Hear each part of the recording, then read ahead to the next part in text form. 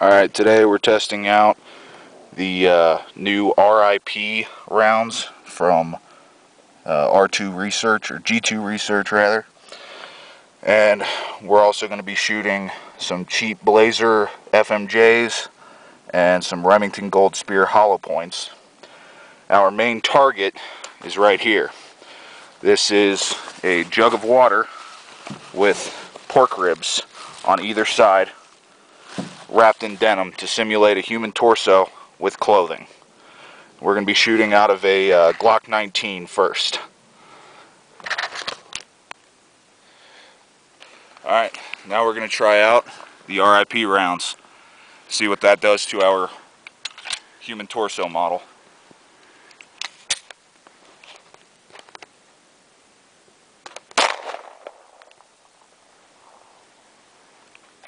Clear.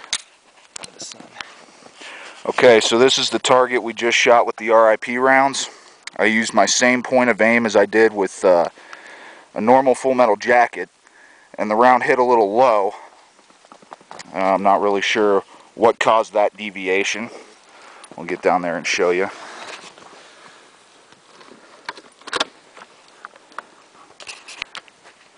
As you can see, it's right here. Penetrated really well. Shredded the ribs, or the jug, and it exited out the back right here. So now we're going to disassemble the target and show you what damage it did to the ribs.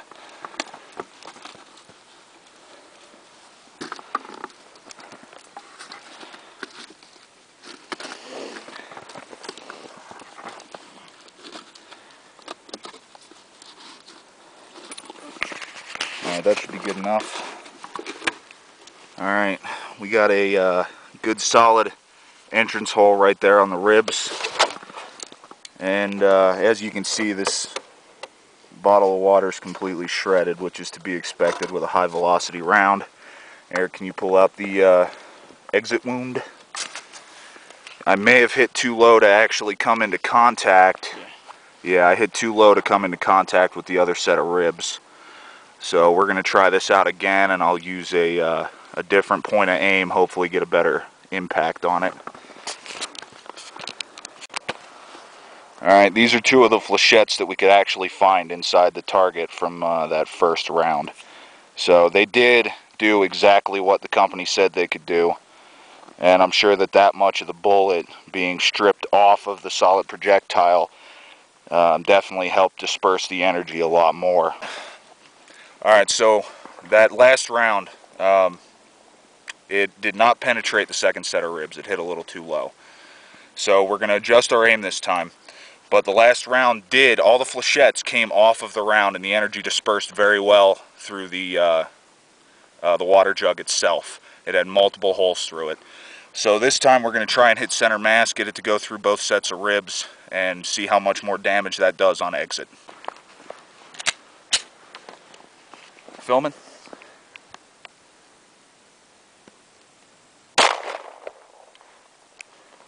That one worked. I think this one was successful. As you can see, there's a hole right there for your entrance. If you look back here, those are your flechettes stuck into the tire. Right there, and right there. They stuck in, they did not penetrate. And there's meat down here, so I'm anxious to see what this exit wound looks like. It also shredded the side of the jeans right there. So definitely good energy dispersion, and those flechettes definitely did some damage. So let's see what we got here. This is just sliding right out.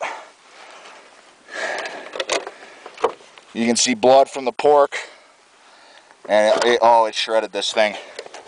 Really good energy dispersion though. Where's the backside of ribs?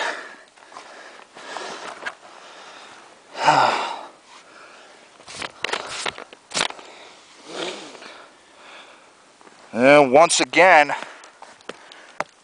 oh, there we go. Very small exit hole right there.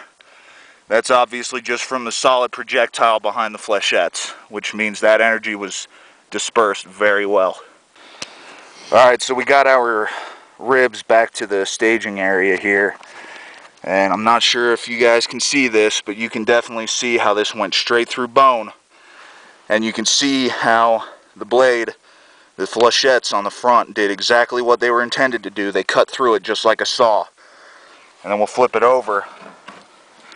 Look at the damage there. That's pretty good.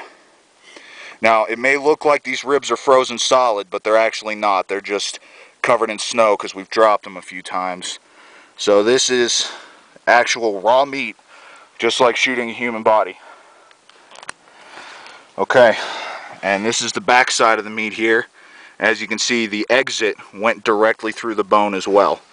So we got real good penetration going on, and I'm pretty sure had this round hit a little bit more soft tissue, if I had had ballistic gel or something like that, you'd see a larger exit wound.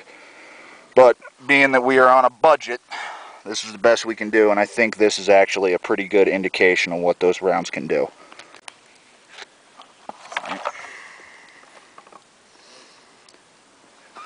This is the Remington Gold Spear Hollow Point. It's a plus P round, and we're going to test that, see how it does compared to the new radically invasive projectiles.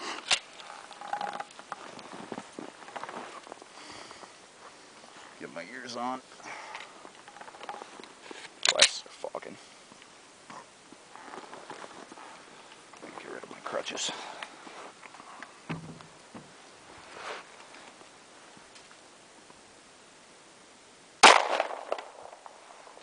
Damn. Alright, so we just shot the Remington Gold Spear, and it completely shredded the jeans. Knocked the ribs straight out of the paradenum.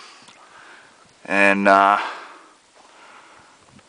that's not the same. That's the hole from the other ones. It didn't penetrate the second set of ribs.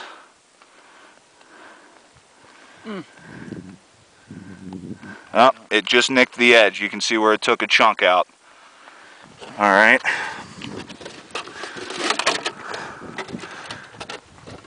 Messed up the jug pretty good. Obviously tore up the jeans. These things are destroyed. And right there, very small hole. That is actually the exit wound right there. Very small exit wound, smaller than the exit wounds from the RIP rounds. So, looks like more energy was given, but smaller exit wound, smaller entrance room wound. Alright, so right here was the exit wound for the Remington Gold Spears. And then this little nick right here out of the side was the entrance wound. It did break the bone, but it's a there's definitely a smaller permanent wound channel from the Remington Gold Spears than there was from the radically invasive projectile. That being said, there was more energy on the target, but I believe that that's less energy dispersed through the target and more of a blunt force impact. That's why the everything exploded the way that it did. So we still got pieces of flechettes stuck to it. This right here, this was our best shot with the RIP rounds. As you can see, it's a much larger wound channel than what the even on this side, I can almost fit my finger through there. It's a much larger wound channel than the Remington Gold Spears. Okay. Alright, we're about to do our test with the full metal jackets, and since we have completely destroyed the legs of the jeans, we are now going to use the upper part of the jeans, and we had to use electrical tape to hold it in place. Yeah, those rounds did some damage to the jeans that we've already used. So we still have our ribs, we still have our water jug, and then another set of ribs down in there. And yeah, hopefully we can get a good look at what a full metal jacket will do to a human torso model.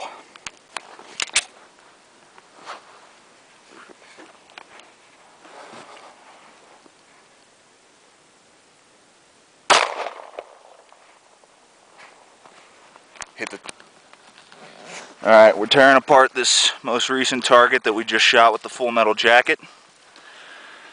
Let's see what kind of damage she did.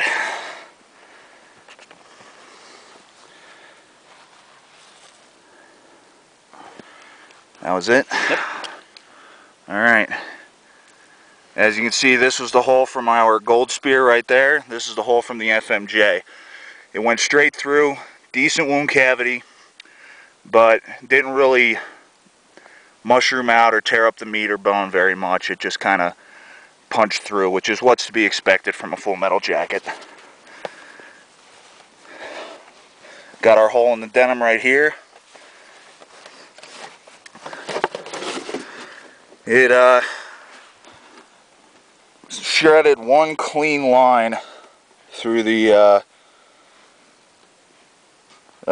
jug. We got some meat stuck in there. That's a good sign. Wow. Look at that hole.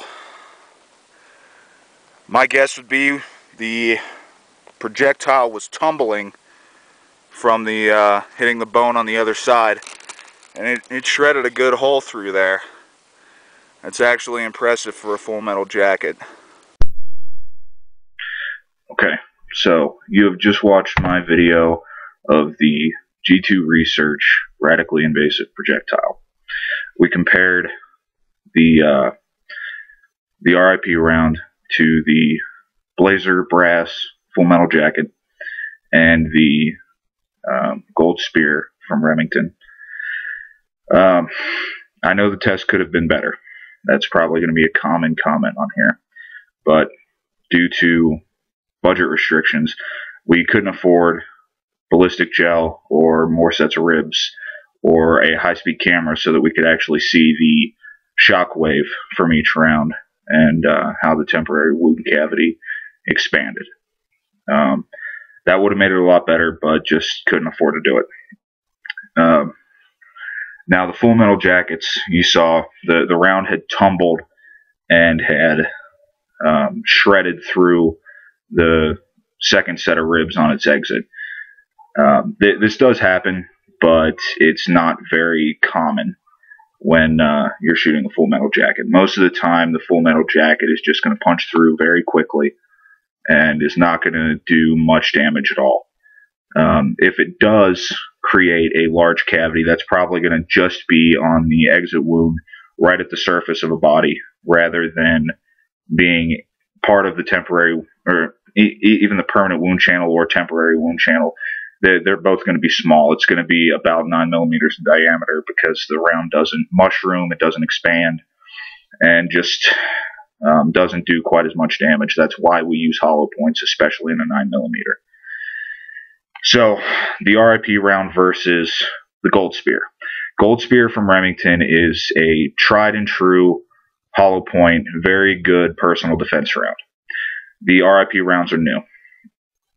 It did appear that the gold spear may have done a little bit more damage.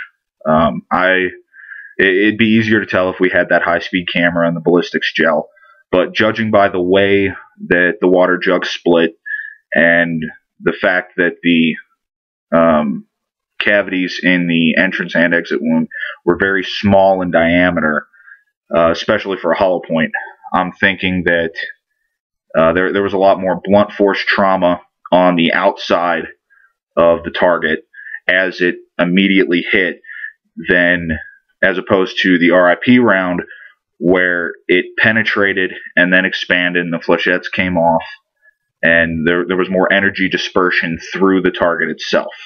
Both of these are very effective. It comes down to personal preference, really. Both of these are man stoppers. Neither one of those rounds went through the target and penetrated through the tire behind it. Both stuck into the tire, about the same depth. So you're looking at roughly the same amount of penetration without over-penetrating and risking, in a home defense type situation, going through walls and accidentally hurting family members in other rooms. They're both very effective rounds. I personally like the idea that the RIP round has 9 separate permanent wound channels. And some people say, well, why does it matter? Those flechettes are very small.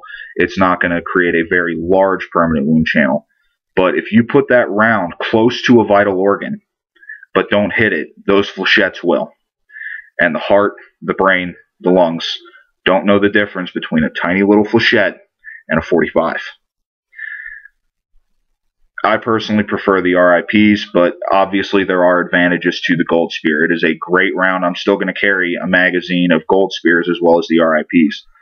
But I hope this was a good demonstration of what these can do.